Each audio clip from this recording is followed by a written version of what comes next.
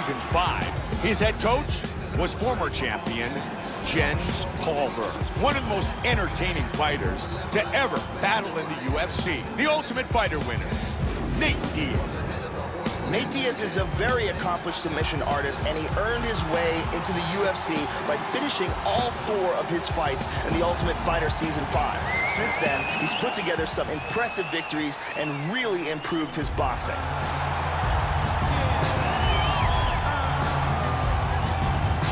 Dustin Poirier, ready to go to battle, put on a show.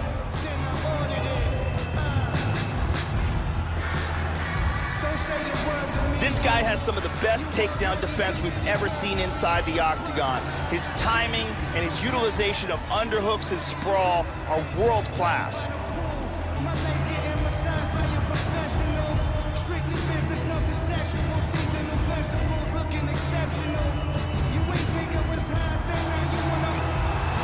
Dustin Poirier set to go to battle with Nate Diaz. Our tale of the tape for this lightweight fight. Poirier is 27, Diaz is 30. He will have a 4-inch reach advantage. Once again, here's the veteran voice of the octagon, Bruce Buffer. Ladies and gentlemen, this fight is 3 rounds in the UFC lightweight division.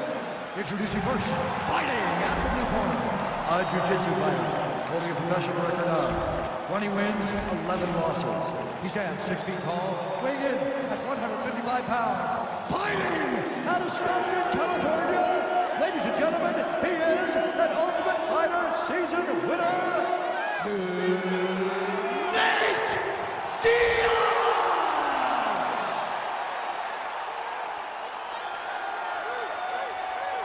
And now introducing his opponent, fighting out of the red corner.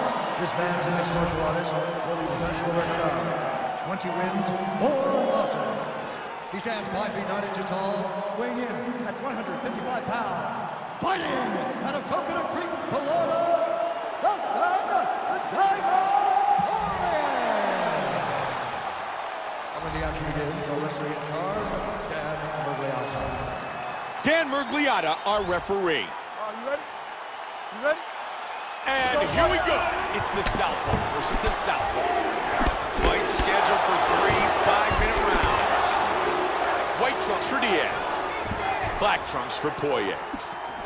You know, Joe, in talking to Nate Diaz after his past couple of fights, it seems as he gets older, it is becoming more and more difficult for him to cut to 155. I believe it is, Mike.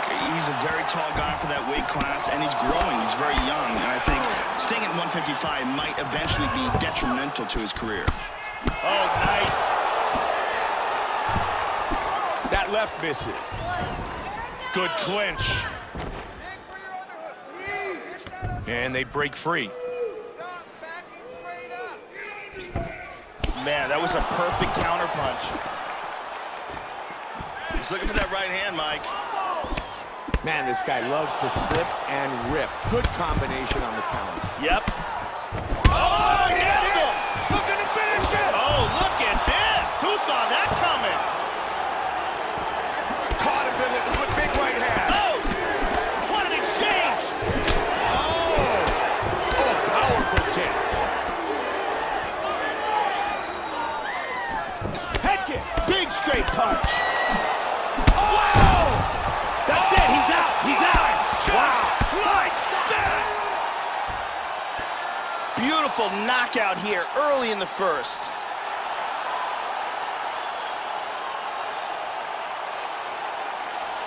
Time now for our fight replay. And here in the replay, we see this huge left hand landing for the knockout. Let's take a look at that again here.